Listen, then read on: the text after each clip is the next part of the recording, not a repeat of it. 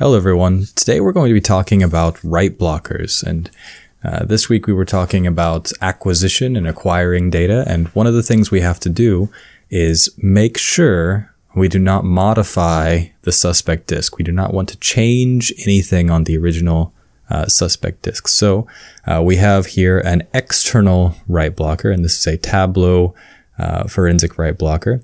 And I can see on the left-hand side here, this is the side that I connect to my forensic workstation, or the computer that I have.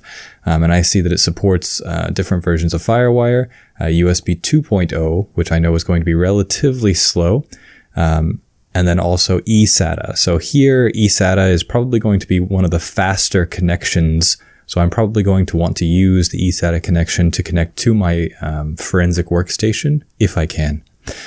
So just some the connectors on the side here. We see different types of FireWire. This is the port, or the connector for power coming into the write blocking device, because it has to have power to work. So we have power coming into the write blocking device, and then we choose one of these connectors that we want to connect back to our forensic workstation. It can be USB, but that will be relatively slow. FireWire, which some computers don't support anymore. And then I have eSATA. And like I said, that's probably going to be one of the faster ways to connect. So I can see whenever I actually plug this in, I have a couple different identifiers here. We have a power button to actually turn the device on. So does the device have power? Can we detect the device, the actual suspect device that we're connecting to it? Can we detect the host that we're connecting to?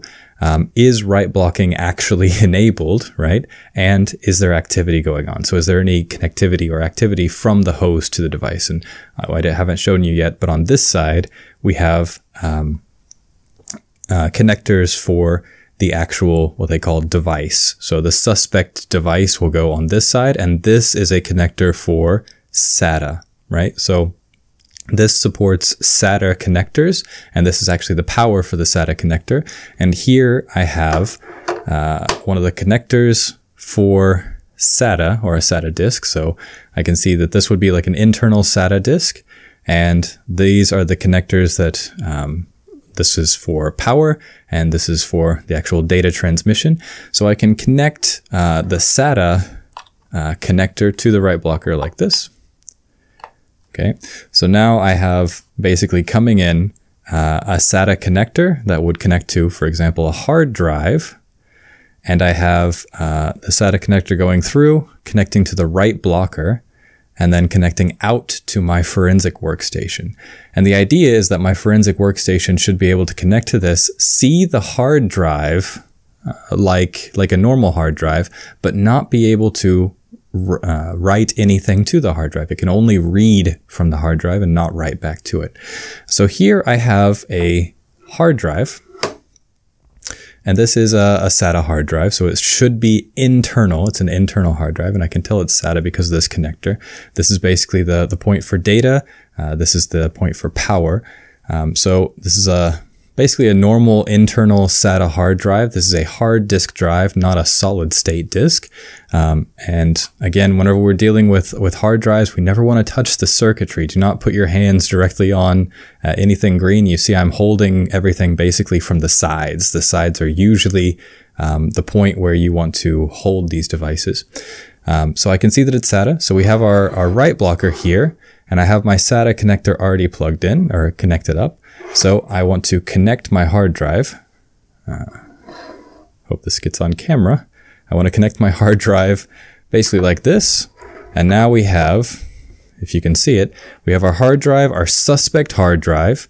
It will receive power and transmit data to our write blocker. Our write blocker will be connected back to our forensic workstation, and this device will prevent us writing or changing any data on the hard disk.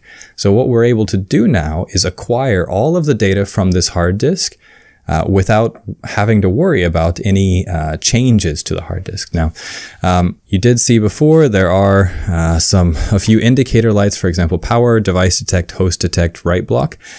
We definitely want to make sure whenever we plug the write blocker in to begin with, that host detect is lit up, and I usually, what you should do is have a test hard drive that you can connect up and make sure that write block is actually enabled, make sure that the write block light is on, make sure the device detect light is on with your test hard drive first.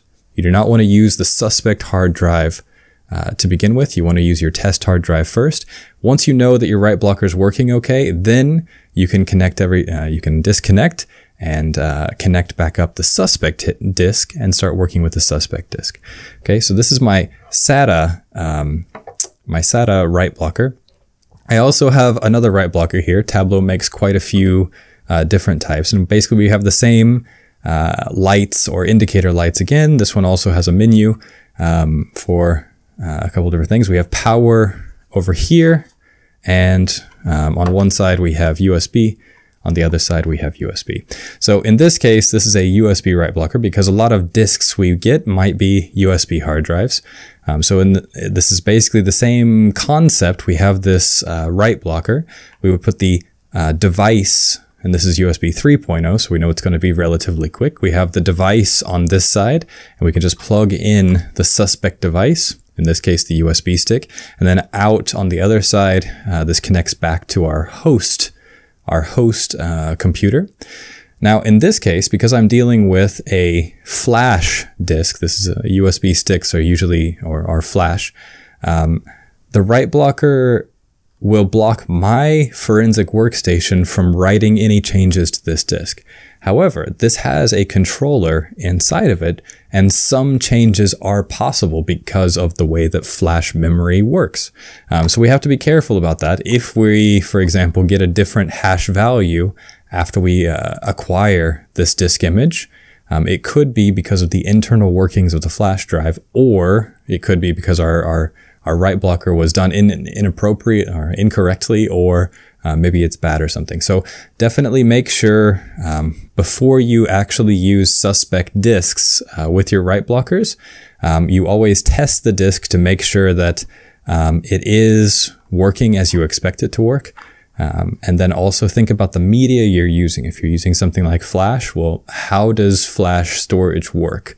How do hard disk drives work? And what are the chances of the data changing based on something either you've done or the way that they just work normally? So that's it for external write blockers. Next, we'll talk about how to acquire data from these disks directly.